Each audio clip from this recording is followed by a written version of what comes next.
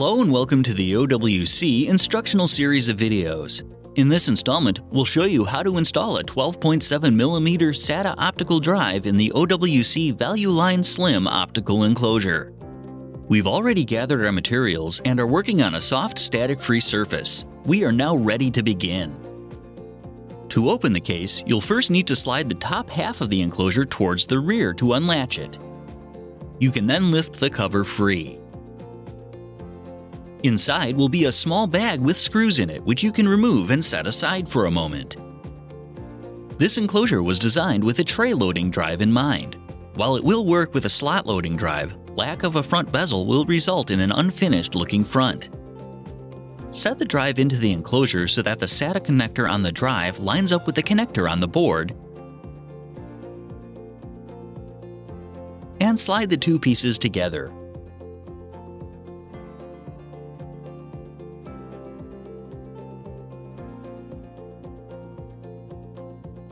Set the cover back on the top of the enclosure so that it's offset to the rear, then slide it forward to latch it into place. You may need to align the USB connector with the cutout in the enclosure. Simply position it using a nylon tool.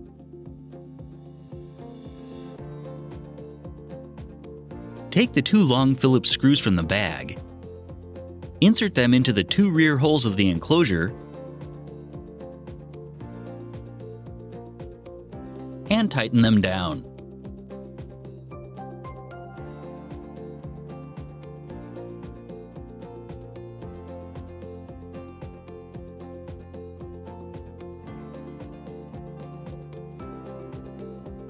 Then, flip the unit over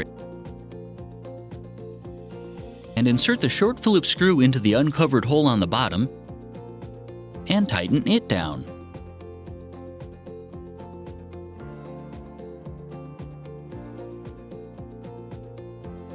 Finally, peel the backing off the rubber foot and press it into place over the hole.